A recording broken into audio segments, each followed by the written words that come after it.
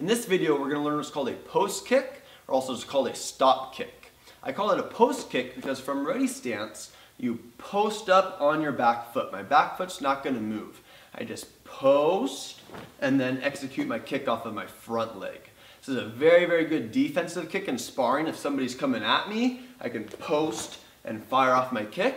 Or it could also just be a fun way to practice your kicks, just a new way to develop more kicking skills. So I'm light on my feet, my back foot doesn't move, I can post, chamber for a side kick and execute it. I can post on my back foot, chamber for a roundhouse kick and execute it. So again, any of your kicks, just don't move your back leg, lean back on it, post, chamber your front leg, and fire your kick. So that's called post kicking.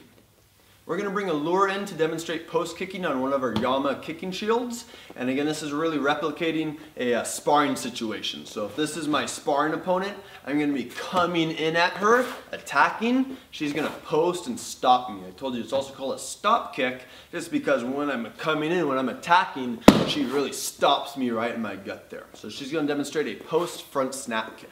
Come on in, ma'am, ready, stance. So watch how her back foot's not going to move. I'm going to attack, and she's just going to execute right off that front foot, super fast, super strong, right into me. So we're both light on our feet. Again, if I'm a partner, a parent, I want to be interacting with her a little bit. And then I come in, and she stops me. Here we go. Nice and light. So she doesn't have to move forward at all. She just leans back and does the kick. Once more, try to really stuff me as hard as you can. Ready? Boom, there it was. Thank you, ma'am. So that back foot doesn't move, your partner's coming in, you lean back, boom, and stop them just like that. So that's your post kick.